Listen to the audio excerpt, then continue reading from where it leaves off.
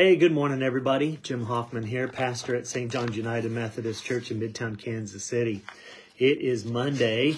I am late in starting our Facebook Live post for our daily devotion. My apologies for that, but I hope that maybe some of you are getting a notification on this and will join me today. As you do, if you leave a quick comment and say hello, I would appreciate you doing that. If you are someone who watches this later on, don't forget to leave your comment and say hello as well.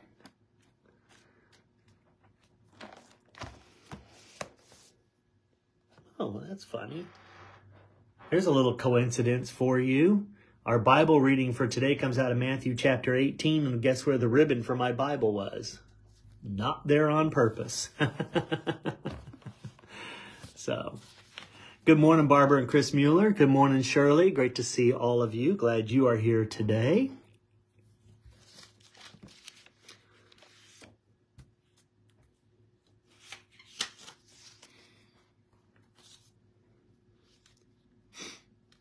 It's a beautiful morning here in Kansas City. Bright and sunny today. Hi, Jan. Good morning to you.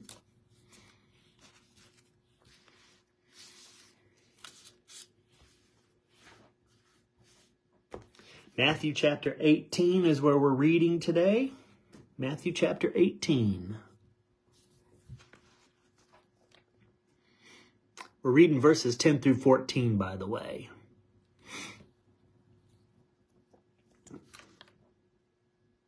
Matthew chapter 18, verses 10 through 14.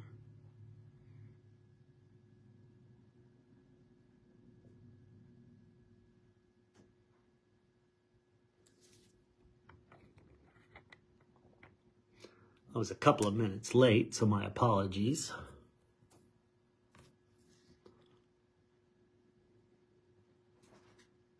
All right, here's our prayer, friends. It is, O God, by your spoken word, you created everything that is. By your incarnate word, you redeemed us. By your comforting word, you are with us still.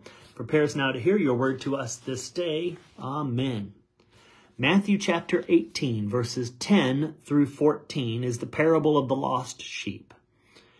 See that you don't look down on one of these little ones, because I tell you that in heaven their angels continually view the face of my Father in heaven.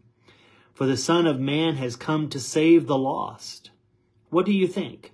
If a man has 100 sheep and one of them goes astray, won't he leave the 99 on the hillside and go and search for the stray? And if he finds it, I assure you, he rejoices over that sheep more than the other 99 that don't go astray. In the same way, it is not the will of your Father in heaven that one of these little ones should perish. That, by the way, comes right after James and John ask about who's the greatest in heaven. So the disciples come and ask who's the greatest in heaven, and Jesus calls the children and says, anyone who's like a little child, right? Okay, so our devotion writer is Stephen E. Freeman from Virginia. His focus verse is Luke chapter 15, verses 4 to 6. Suppose one of you has 100 sheep and loses one of them. Doesn't he leave the 99 in the open country and go after the lost sheep until he finds it? And when he finds it, he joyfully puts it on his shoulders and goes home. So that's Luke's version of what Matthew has just shared with us. And here is Stephen's devotion for today. After attending a football game on a beautiful fall afternoon, my wife Cecilia and I became frustrated with the wait time for shuttle buses back to the parking lot. So we decided to hike to our car. It was a nice day and we wanted some exercise. We tried a shortcut through a wooded area, but ended up in an unfamiliar parking lot. We were weary. We were lost. Suddenly, a golf cart pulled up, driven by a stadium attendant, who asked if he could take us back to the shuttle buses at the stadium. Much relieved, we accepted his offer and returned to find a shuttle that took us to our car in minutes. This experience reminded me of how our impatience can lead us to want to do things our way and without seeking or waiting on God's direction. Yet God is faithful. God finds us in the midst of our struggles and invites us to come back to the path. The choice to do so is ours to make, however, and may not be what we had envisioned. But in the end, we will find the love and care of God's divine providence. So the thought for the day is, I will never get lost following God's way. I talked yesterday a little bit in the sermon about what it means for us to wait upon God, and that most of us are not really all that good at waiting. We're not good at waiting for things to happen in our lives. We're not good at waiting on others. We can get rather impatient with them, particularly when it's about our own agenda, about our own time, about how those things are used and appreciated. And so I want you to think a little bit about what it means for us to be patient, to be people who wait upon. Because when we wait upon, we might find some things happen in our lives that actually the circumstance of them and the outcome of them is much easier than what they might have been if we'd have wandered off in impatience. And to be reminded that sometimes our quick and fast decisions and our impatience will get us in trouble. And so what does it mean for us to be more patient and to wait, particularly to wait upon God? Especially if we think about what it means for us to be people who dwell in God's love and care, God's steadfast love and faithfulness, to be reminded that God is for us and God is with us, that God is on our side. God isn't wanting for us to have to, struggle all of life and always have bad things happening to us and find, that that's not God's will for us, in particular.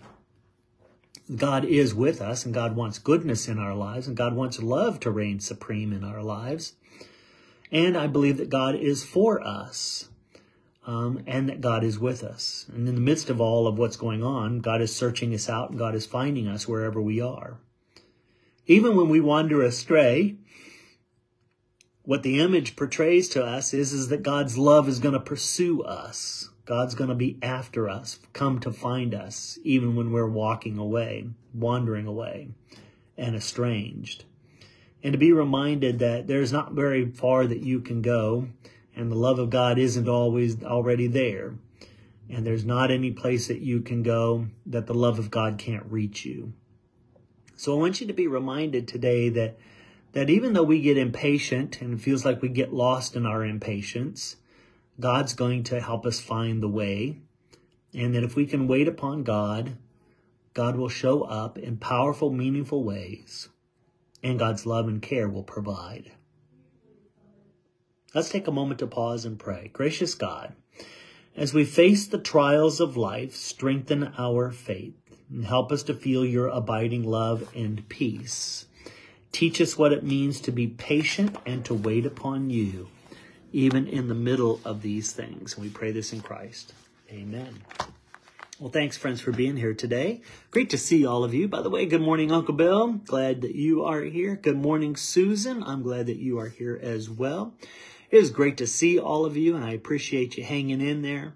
Once we conclude this Facebook post, feel free to share this on your own Facebook page. Maybe one of your family and friends will join in our devotion time.